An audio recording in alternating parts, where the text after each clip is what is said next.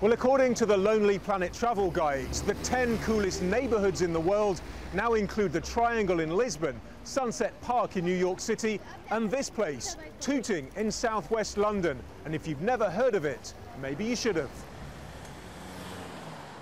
I totally agree. I think because we're such at an early stage of the kind of the growth of Tooting, and it's becoming this really, really cool place, that the landlords probably haven't had the time to really jump on the bandwagon and hopefully not ruin the place and kind of oversaturate it with commercialized businesses. You know, it's still quite independent, still quite quirky.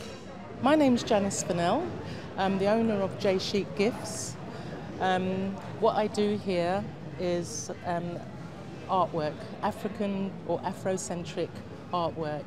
I do the cards, I make the pictures, and I do sculptures, and I also sell gifts. There's not many places that have got markets, 2 markets in fact, like Tooting has. And it's just a really nice place for you to just go, when you're off school, you can just sort of walk around and enjoy the ambience of each of the markets, because they're both different.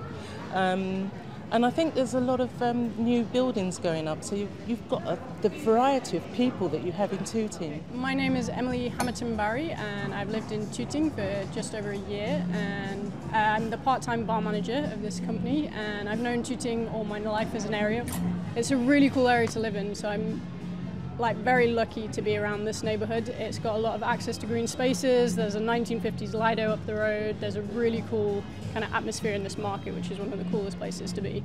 There's live music venues down the road and vegan cafes, so there's kind of interesting vibes going on there. Well, someone who's already sold on the merits of Tooting is the Mayor of London, Sadiq Khan, who was born just down the road from here. He says he's happy that the Lonely Planets recognised what many people knew decades ago, but now lots more people will be in the know. Nadim, Al Jazeera in Tooting.